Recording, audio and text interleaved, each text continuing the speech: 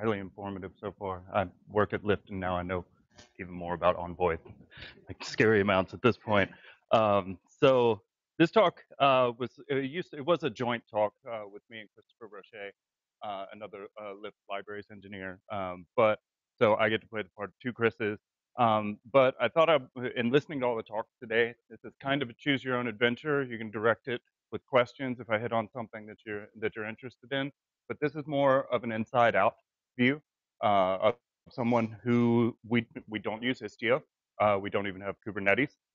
We have our own orchestration system, but we've been able to do some really nice things with Envoy, which I think were observed by the people who have now adopted it into those projects. So, who am I? Lead on core libraries. Used to be a tweet person once upon a time. Um, so, what is core library? So we're responsible for all of the HTTP and gRPC frameworks.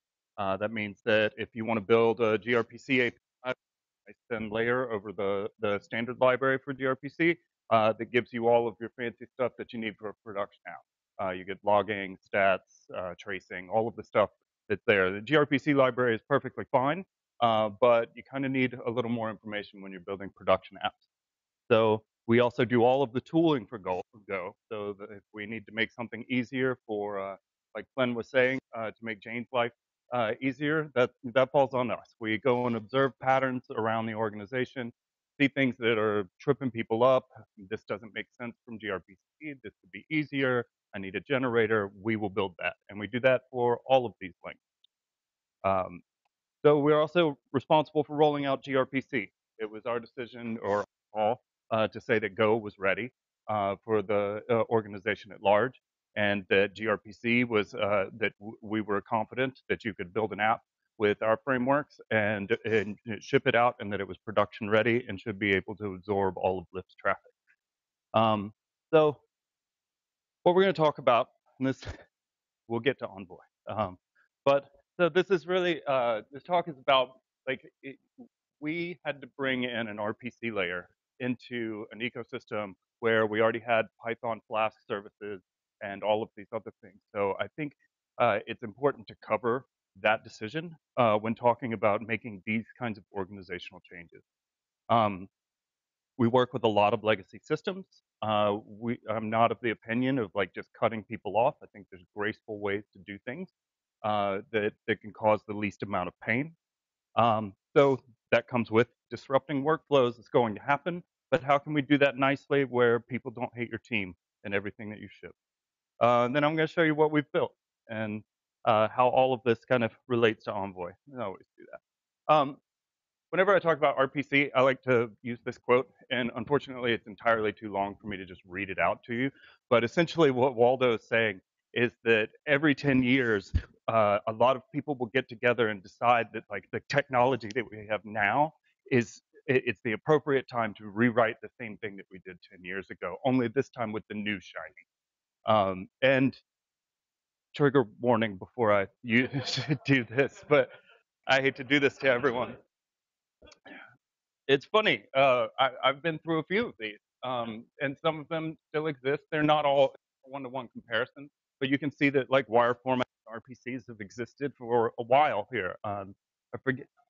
Yeah, yeah. So everybody should be familiar with some of these, and it's a funny arc that it follows because it goes from like the rigidity of like Corba or something like that, and then like loose JSON APIs, and like now people are coming back around to RPCs. So I'm not here to wax philosophical too much about that, but it is an interesting arc if you go and look at it. Christopher Michael John has a really good blog post on that. I can share the link if you're interested. So Lyft, little history. So like any good story, it starts with a giant PHP monolith. And there's active decomp efforts going on. Not a lot of new code goes in, but if you have a monolith, you still have to take care of it. You have to be thoughtful about it. No one wants to really continue working on it, but that's the thing that built your company. And the more often than not, in a lot of companies, you go to war with the system that you have, and you try to make intelligent and informed decisions in ways to like carve this thing out and then move forward. But while you're moving forward, like you don't want to be gated by this monolith that no one wants to work on. Um, so that wasn't challenging enough. So we created hundreds of Python microservices, and then those are all Flask, HTTP REST.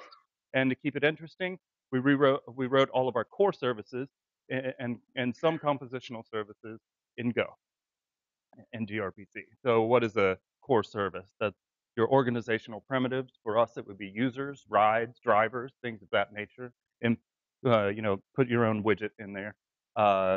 And then, so yeah, those they have zero service dependencies.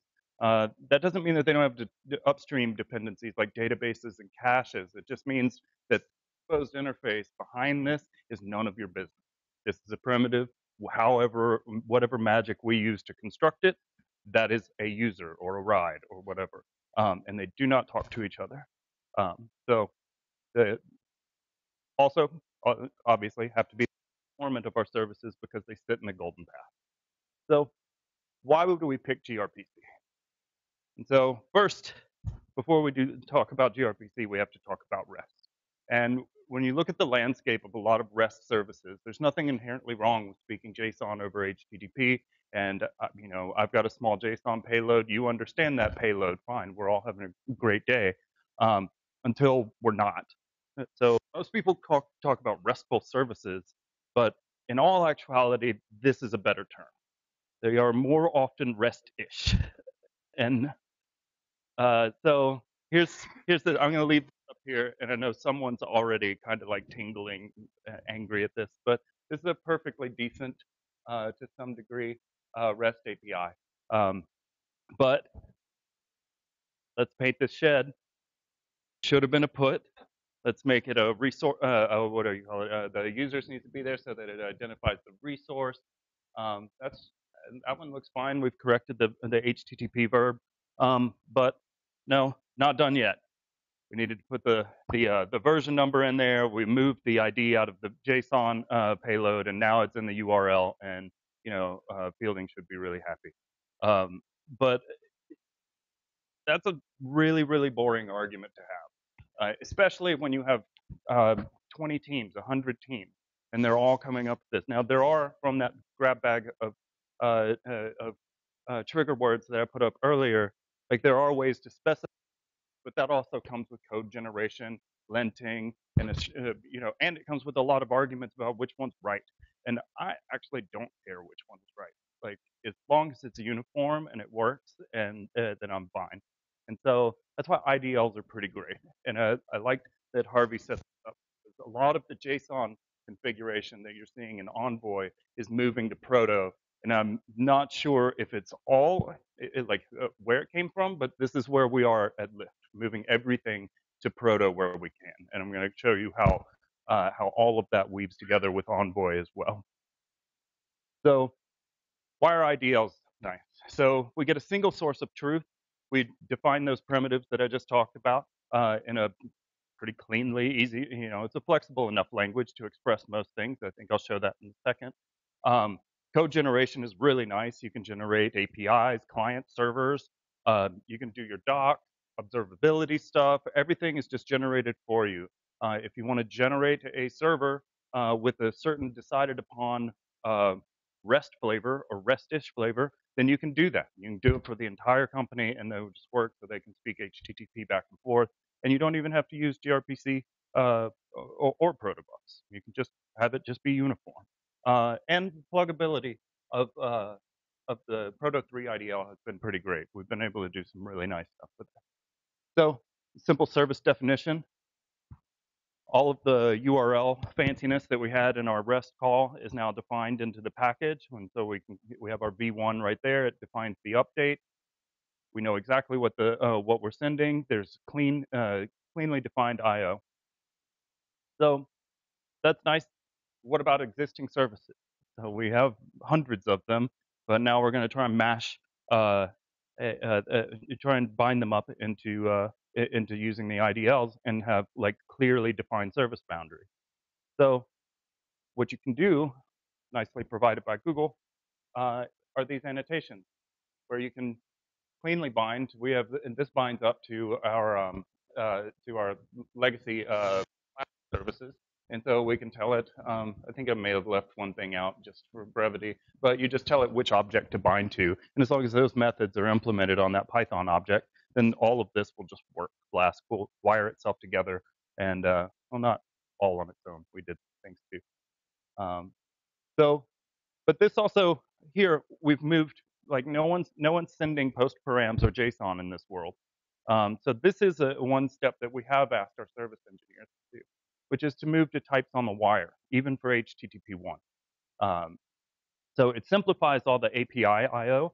So it structs in, structs out. We get safety in places where we didn't have safety before. Like there is MyPy and some types and stuff for Python, but like most of our code base is still Python 2. So getting this in for Python and PHP was huge. Um, the transfer cost, that's it depends on the type of JSON, but in most cases, protos are going to be the bigger win. That improves your latency. Here's a graph. This is the best one I can find. It's not that great, but the blue is the good one, and that proves my point. Moving on. I couldn't get a better graph. It happened a long time ago. Types on the wire, the errors that they eliminate are favorite type to get rid of. I just found this one in some logs, and this is the least interesting thing for me to get paged about. Like, I mean, everyone knows exactly what these are, and like this is the Python version, but the same thing would happen in PHP, and you can even get them in Go if you don't, you get a null pointer exception. But these generally you will see in your dynamic flavor of languages. So back to why gRPC. So if we have this cycle of every 10 years, everything getting reinvented over and over again, uh, and we know that this will just, I mean, it'll live out its lifetime, and then we'll pick what the new shiny is later on. One good thing about gRPC is that this is the transport, and I'm pretty sure HTTP2 will be around for a little while, so we can at least trust that. The layer on top of it, there's all of the framing and the special stuff that gRPC can do for you, but essentially it's sitting on top of a robust standard that I'm pretty sure we'll be seeing a little bit of. So if you're not familiar, HTTP2, the nice things, full duplex stream, binary transport, just nice. Push, which is really fancy and really fun for mobile clients. We've been able to do some tricks there. Header compression, so that's going to reduce the size of like large requests or response where you're using tons of headers. And so what's not been so great about this, because I mean it sounds pretty fun. We've got types and languages where we didn't have types before. People don't have to argue or bike shed over APIs. Um, Bringing this stuff into an organization can be highly traumatic. Like you can't just like rip away things from people, rip away their rituals of how they develop. If they're doing a reload cycle in a browser or something like that, you can't just tell them like that doesn't exist anymore. This is the first thing you will hear over and over and over again. And this is a totally valid question because I mean, like, I think of myself as, like, I think people here are pretty sophisticated engineers, debuggers, strace, TCP dump, but like, you can tear print line from my cold dead fingers. It's like this is a real thing. Like, and now you've removed this confidence marker for someone and how their day works, and that's not okay. So how do we make this better? So incremental adoption. We don't have to yank everything out at one time. Like we can allow teams to opt into the new shiny things. Try and come up with really good carrots. Make things familiar. So that problem of curl, like why don't we introduce some kind of generated CLI, which is what we ended up doing. So now people who are used to constructing JSON with a simple CLI, they like typing JSON on the command line for some reason, but it still works. And you can send it right to your service and it will speak right back to you and it'll give you a JSON representation. And so that little dopamine hit is triggered and people are fine. You just calmly introduce these things. So make the tooling very welcoming, and standardize all your framework patterns. If there's something from Flask that people really like, do it in Go, or whatever your language. And then always work with the roll forward. So we can get people over to, like, we can entice you over with protobufs, and you get types, but you don't have to do anything else. Just switch to that, and then slowly move people into all of the new things that we're, new pipeline of tools that we're delivering. So how can we make protocol and infra changes that are flexible like this? Like, how can you have upstream services that are changing independently of the downstream Python? Further complication, Python gRPC will not play well with gevent. Hard stop. Incompatible event loops. There's a ticket, and I think people are working on this now, but I haven't heard anything more. So that's a big problem for us because we have gevent everywhere. So how do we get gRPC? We can't speak the protocol. What do we do? And so that's how I tie all this together. It took me a minute, but Envoy lets us do this. So let's see. This is a bit of so everybody knows Envoy now, so this should kind of make sense. So this is Envoy in a world that doesn't have Kubernetes or anything of that nature. We have our own home rolled orchestration, and it works for us. It's been around forever, and Envoy has kind of grown up in here. So now you get to see the environment in which Envoy was born and what it fixed. A lot of these things weren't even set up so cleanly. You know, you had everything talking directly to the database. It was, this is a growing company where you're replacing things in the golden path, and you have to be very careful when you're doing that because you will lose a lot of money otherwise. So everything goes through a front proxy. We have Go services. Everybody gets their sidecar. The service mesh takes care of all of that routing, and if we haven't covered this today, like discovery was covered, but we also front DynamoDB, and I think recently Redis as well. And so that's really interesting, especially for Mongo, where we wanted to get a lot of insight into what was actually happening, and we could not get that out of the database itself. So sitting in front of it gave us, like, there's a quote, and I would just butcher it, but that Matt says, but it's about removing the network from the equation. Like, you never have an engineer in this case say it's a networking problem if Envoy's sitting in the middle, because Envoy will tell you for sure if it's a networking problem from the stat or the process is dead or something like that. So what's a sidecar? I just really wanted to use this picture. That's a sidecar. The dog is your application. I don't know the metaphor for this, but it's a sidecar. So where I was talking about earlier, the incompatible event loop. So how do we bring this stuff along?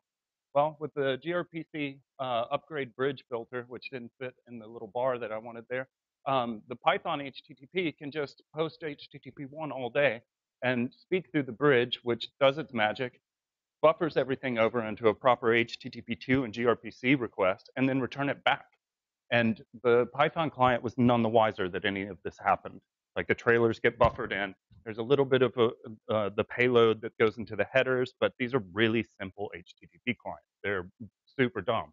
And because Envoy can do all kinds of really neat things with, what are they called? Not rate limiting, but retry policies and things like that, we don't even have to roll retries into the client. Like, I don't want to go and write a whole bunch of this logic. Like, Envoy is more than capable of doing all of this for me. One note is that right at this moment, Envoy doesn't support retrying on gRPC code. They're packed into a header in a different way. They're not just part of the packet in the regular HTTP1 or part of the full response, but that is coming. I saw some work being done on that the other day. So, what if we can't even speak protobuf? So an interesting addition that just landed not too long ago, and I don't know if this is included in Istio and those builds yet, but I did see that it was out there, is there's a JSON filter now.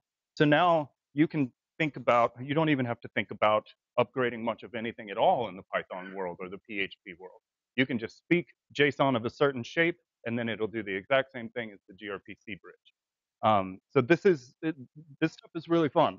We can now evolve independently of legacy architecture. We can continue, teams can keep going down Go gRPC route or whatever world we envision. I guess in this case, it would still have to be gRPC, but we want to rewrite everything in Java. All of this gets to be done transparently. You can do really interesting things with all of the Envoy, like traffic splitting and stuff like that. This is a world where your infrastructure is highly, highly flexible. So this is normally where the other Chris comes and does his part, so and I'm somebody else. So how can we take all of the stuff that we're doing with IDL? Like we've defined our APIs now. We define our protobuf struct, but that's just by default. So what else can we do with this?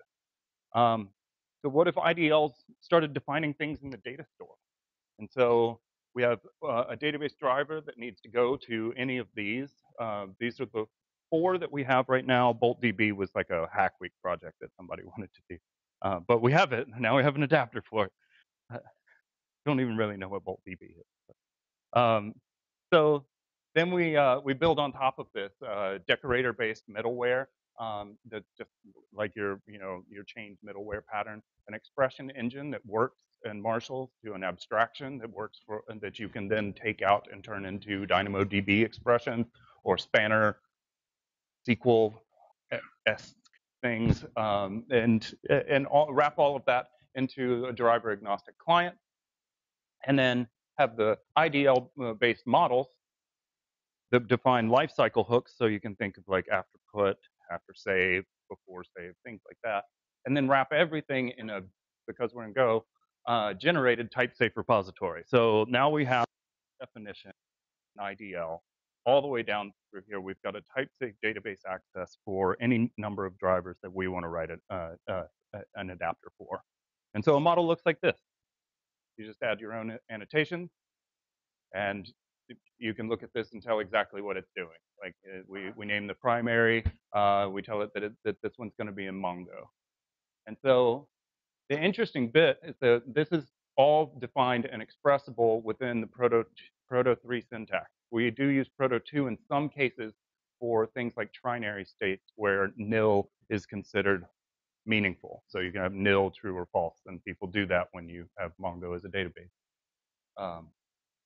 So here's your model that comes out that's generated. There's a lot of other helper things on here, but we can just call toModel on the PB and toProto on a model. So if we want to transmit a model across the wire at any point, we just call toProto and send it across as through a gRPC endpoint. Here's the repos just to get your head around it.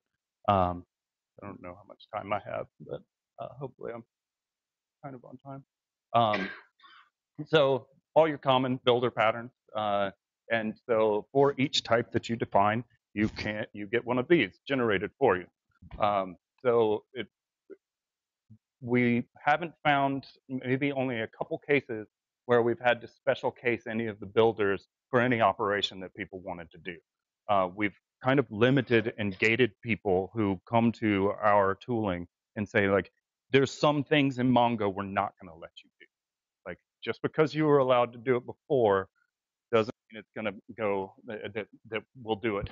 We have made exceptions, but there is some things that people do that, like, I feel like if we make nice tooling, that this can be a gating function to like clean things up. Like maybe that migration isn't so bad. So that leads us to the platonic ideal of what we were shooting for. Like these are a lot of assumptions that you go into when you like really think about databases a lot, and how you would like your data to be sanitized. But the real world is not at all like that. No matter how much you like the code you wrote, reality will hit you right in the face. So true, false, and nil. This is something that we had to deal with. This is a real thing people have done, and you can ask me later. I'll explain it. Like that one still gives the other Chris nightmares. And then a lot of things. So one of the themes that I thought of for this talk was that you have to find the right injection point for the software that you want to write. Envoy is a really good example of that. Like, infrastructure is inflexible. The network, we don't understand the network between a service and a database call. So where you insert the software that you write, if you put a lot of thought into it, you can find these nice little places where things work out really well, even in bad conditions, like when you're dealing with PHP doctrine models in a legacy PHP monolith. So how do you change wheels off of a moving train? So what we did was move the source of truth. So I don't really know doctrine, but this stuff kind of makes sense. Basically, we ripped the guts out of it in how it defines its fields, used generated a schema for it, and inserted the types into the doctrine PHP model. And so now this pattern might look familiar. We just use this everywhere. Like, if we can, now none of the code paths around, unless you were messing with code inside doctrine, the library, which no one is except for us, your code paths don't change. So all of the save, update operations, and everything are now expressible as the protobuf to go over to gRPC. And so we were able to stop the monolith from writing directly to the database just by doing this. So now, without anyone being any the wiser. Now, this is something that you obviously carefully roll out. You use a switch for that you do 1% tests. You got to make sure that the data integrity is there. So it's much more complicated than just this slide can communicate. But these kinds of ideas around like being flexible around kind of pretty much inflexible legacy software is really powerful. And a lot of people end up in these situations. We're not always like building our service oriented architecture dreams from the beginning. Like, we got to bring everybody along, and Envoy is a big key part of that. So we do our best to reduce trauma with transitional tooling. And so here's the Python clients here. They look exactly like the official gRPC client. So one day when gRPC works inside a gEvent, or we're able to gut it, our Envoy client can be swapped out because Python doesn't care about class. And you just tell it that it's what it is, and it'll be fine. So, and more importantly, our users won't know any different. One day they're using a gRPC client, the other, or they're using the Envoy client. The next day they're using real gRPC. This is this isn't something that someone should have to have affect their day. If we can do huge changes like this without having, I mean, you should tell the team this is happening, but you can tell them it's not going to cost you anything. Like, we just need to monitor this as it goes out. Like, but people really like it when like you do something really huge for them and it's dialed on and tested. Like, maybe it doesn't work the first time, but like the ergonomics of to cause trauma to a team to uproot all of their user clients is pretty huge. And so we try to think of that as we develop software and release things. Sometimes you do have to just rip the Band-Aid off. Other times, you know, you want to engender trust by giving people really ergonomic, easy to use things. But sometimes you do bum people out. So all in all, you just have to listen to your customers, and that means embedding yourself in those teams and seeing what their day-to-day is, and go and sit with a service developer and build out the service with them. You know, add an endpoint. We've done a good bit of that, and these are the things that they tell us. They're not wrong. Maybe in Java they're super easy. In Go they're not so bad. But here's the official Python messages. This is not the full thing. There's like 300 or 400 lines more of this. I don't even know what this does. Neither does IntelliJ or Python or PyCharm. Has no idea. It's because the class is built up dynamically from some hash map of the file descriptor. And so we did this. Rapid, simple proxy, the plugin for Protoc. And then you get this. And people like it a whole lot more. And so if you do this extra little bit of work and understand from a Python developer's point of view who sits in PyCharm all day, just this simple, all this is just a delegate. I mean, we just forward everything off. It costs nothing to do. It just depends on how many properties are in that protobuf. But now Jane's life is easier again. I'm going to just keep stealing Flynn's thing. And so you can, yeah, just keep trying to make her happy. But so these are all the things that other things that we've been able to do is just to make things easier on people's lives as we have all of this code generation at our hands. Like, you don't just generate the code, but like think about like, oh, well, we can generate like really simple to instantiate protobufs, or the clients could be better, or we're toying with the idea of generating fixtures right now that represent certain scenarios that happen so that people stop writing integration tests. So that's a lot of code gen. So of course we wrote a framework for it. So it's how am I doing on time? 10 minutes? Okay. So yeah, so we have this framework. We hope to open source it. It's helped us a lot. Writing Protalk plugins is the simple ones are pretty simple, but doing complicated things, sometimes the AST is a little wonky for doing really complicated stuff. But it simplifies all of our code gen, and we can test the code gen, which has always been something that I wanted to do. Like, I want to represent the thing going on to disk as a model and then assert against it, and then test like a dry run that it was actually written to that spot with the correct permission. And we can do that here. So this further, like, nobody really wants to dive into this. But that's how you do it. It gives you, you just use a visitor pattern. You can walk everything, and no matter what you feed into it, all of your protos will get fed, and then you can generate all kinds of interesting stuff. So how far can you actually take this? Service generation. So we have a serve framework that I talked about earlier, which gives us a gRPC and HTTP servers, just some friendly APIs on top of it so that people aren't wiring up everything together. And we've got a debugging API that's available for both of them, for doing like pprof and things of that nature. So what we can do at that point is, now that I know about your service definition, I can build a service config. I can configure your ODs, which is the ODM that we wrote, and I can just build. I can compose smaller and smaller configs for you that for each service of HTTP or gRPC flavor.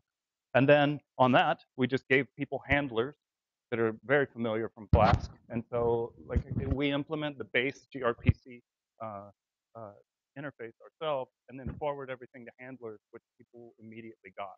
And all of your testing is generated for you at 100% coverage, which I like doing because like anything that you do after that just takes down from it. So that's fun. So we can do linting, static analysis, so that we don't have to police all the IDL things going in to make sure people use all the right conventions. The mocks and test fixtures, I think this is going to be really nice because we generate all of the clients for people. So now we can have scenarios beside it that service owners can define, and then their definitions will be run against the protos, and we can at least acceptance test without anyone writing any code whatsoever. Just fill out the fixture and go. gRPC on mobile, this would be really interesting. One day we'll get to it. Like I think this would be. I don't. If you've done this before, please talk to me. Like I'm really interested in hearing anyone's stories because I haven't gotten to try it yet. So the incremental march continues.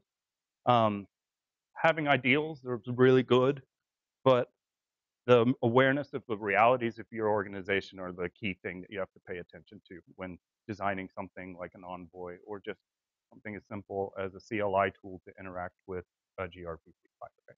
So thank you. And that's Chris Brochet, who wrote half of these slides. But thanks.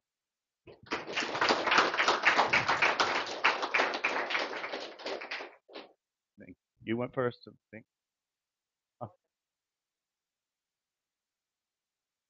Uh-huh. Just to follow the example of the bike shed around the REST API, because like if you try it is, I don't know, it's a deep joke, but like the more you iterate on this URL, then you end up with a V1 in there. And so I tried to think of everything so that I didn't get caught. I gave the talk and somewhere you didn't put the V1 in the stuff. Yeah.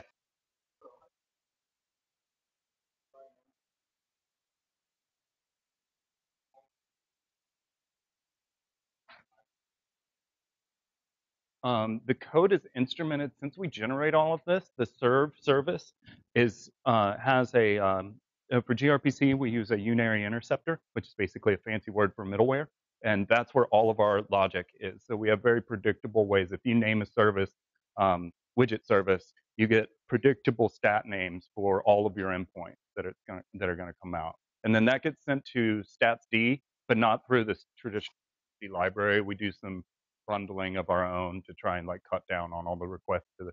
We have another a stats relay thing that sits there as a sidecar as well.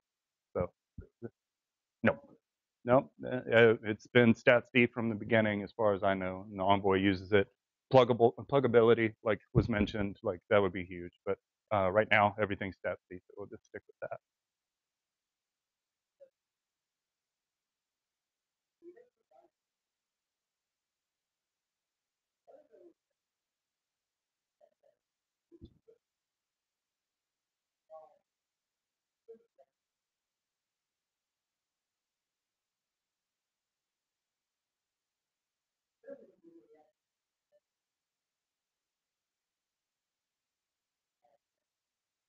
Mm-hmm.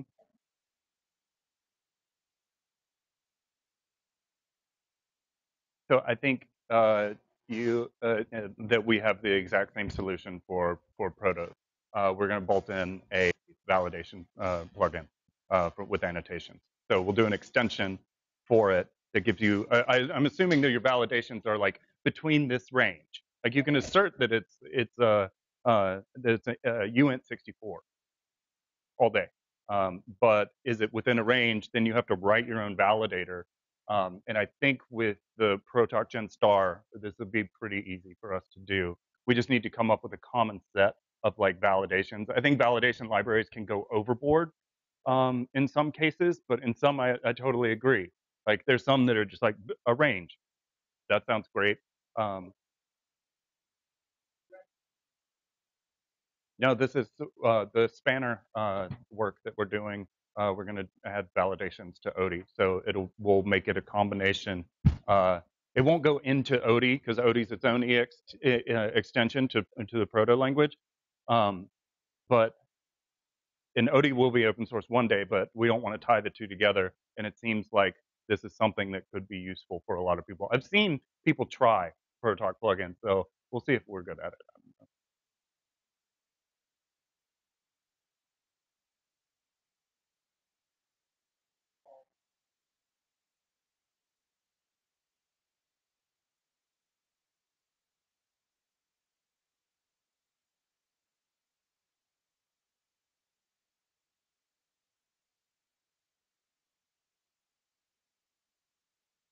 We did not.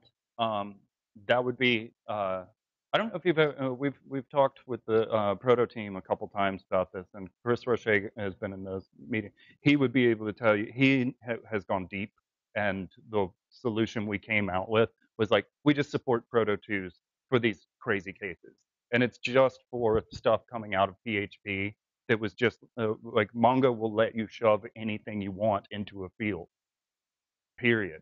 And so like you can't we can tell it that it's a type but it might not be, and then to make it the whole goal was to have something that is expressible as a wire format. Like we could have like bowed out and just said nope, it's just JSON or BSON and shoved it as a bytes field.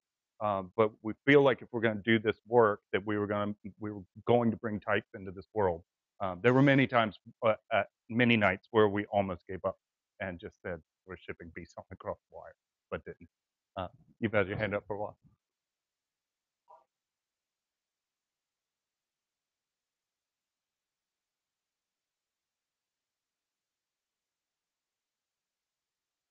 We have well Envoy, yeah, of course. All of everything that I showed, except for our the PHP stuff, that we plan on open sourcing all of this. The we need to do a pass on Odie in order to like, I mean, because there's still some stuff that's a little bit tied to. We've tried to do our best to stay uncoupled from Lyft properties, but like with any project, like I have to ship this now, so I got to go clean some Bash scripts up and things like that, and search the Git history. But it will be serve. We're looking to open source, and we open sourced rate limit, which is a component of Envoy, or used with Envoy if you want rate limiting. So I think it's just like Lyft/go rate limit. Um, we're doing an update to it that is probably going to require serve. And so that will mean that serve will come out with that. And so it'll be built on the same frameworks as what we're using. The generation stuff, like any of that can be open sourced. So the ProTalk Star, I think, is pretty much ready. The weird thing about that project is that even if we explain it as best as possible, it's not going to make sense to anyone unless you've written a ProTalk plugin. Like, it's so weird, like, and so specific, but it does make things really easy. So that, the Python proxy object, we're definitely open sourcing that. We find that to be like really useful for people to like just generate these things right alongside the protobufs that are unfriendly. Yep.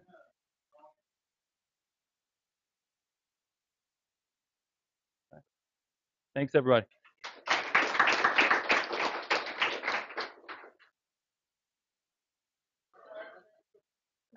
Before you embarked on the GRP